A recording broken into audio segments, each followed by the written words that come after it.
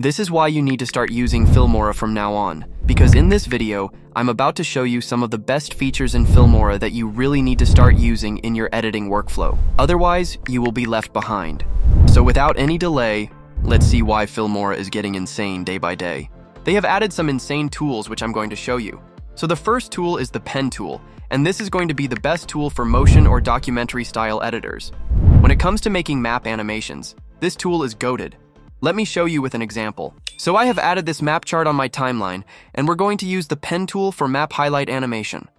First, pull the anchor point a little forward, then add 2 keyframes on position and scale. After that, pull back the anchor point at 0 seconds. Now increase the scale size like this and adjust the position accordingly. Now to make it professional, we're going to add a graph to it.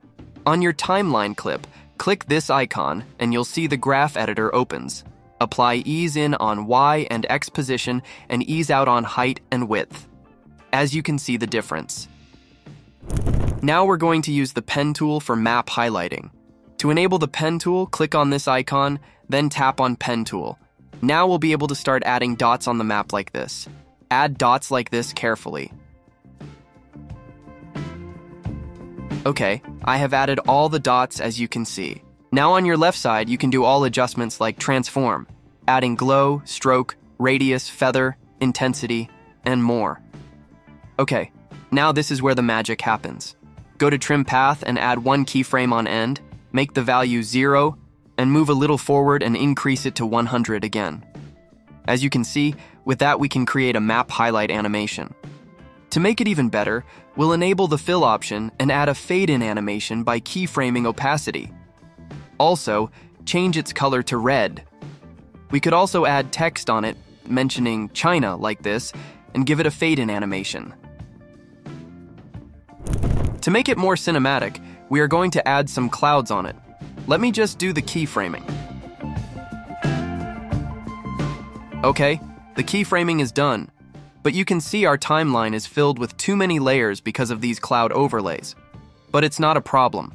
In Filmora, you can make a compound layer and separate the cloud timeline layer from the main timeline. Let me show you. Select all cloud layers and right-click. Here you can see Create Compound Layer.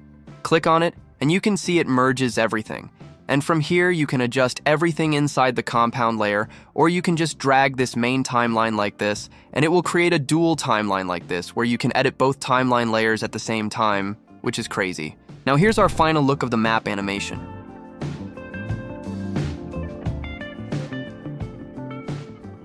You can see how simple that is. You can also make this kind of map animation highlighting the roots. You can use the pen tool not only in map animations, but also in your football edits. Let's see. You can use it to mark goal direction like this.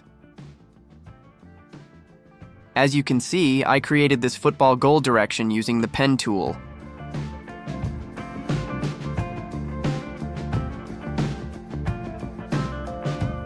Alright. Our next tool is Animated Chart, which is another crazy tool for documentary-style editors. With this, you can make chart animations within seconds. Let me show you how this works. To make an animated chart, go to the Effects section. Now tap on Exclusive, and you will find Animated Chart. You can see there are tons of animated charts here like progress bars, donut charts, line graphs, bar graphs, and many more. And this is not the end. From the left side, you can customize your graph according to your needs, like changing the color, bar shape, data points, labels, position, width, size, canvas, legends, etc. Not only these, you can give it animation also. By clicking on data, you can change your data values or just upload an XLSX or CSV file data, and it will automatically input the data from the sheet into the animated chart, as you can see. Our next tool is text to image, or you can say image to image. On Filmora, you don't just make edits. You can use AI to make your editing workflow faster. And I'm saying this because you can now use Google Nano Banana inside Filmora. Follow me up. Let me show you how I'm going to use Nano Banana inside Filmora. First, click on Stock Media, then AI Media. You will see you can do lots of things with AI, like making image to video with literally Google VO3, start and end video, reference to video, and more. For now, we'll choose text to image, and here you'll find the Nano Banana model. I have added my own image I previously made with Nano Banana, and added this prompt where I tell it to convert that image where the man is thinking something and hit generate. Within a few seconds, it gave me this output. You can see the consistency on the character is accurate. Now another tool which I really like is AI Extend. With this tool, you can add missing video parts to your video. Check it out. I have this car footage, and I want to extend the video duration a little bit more.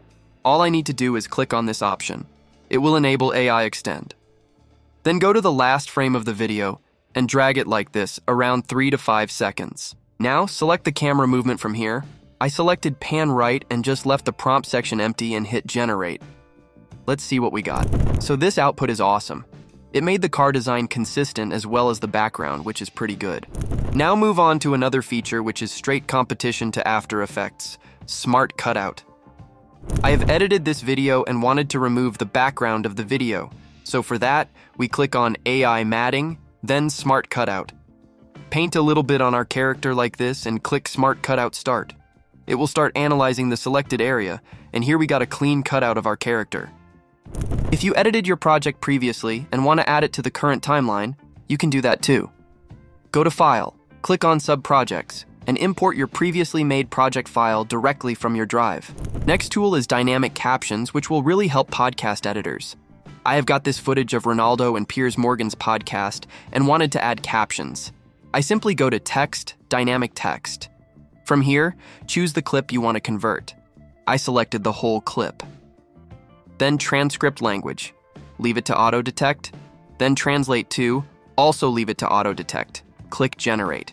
It generates the caption as you can see. Select the text and from here you can edit the text. There are tons of templates here you can use. This one looks good.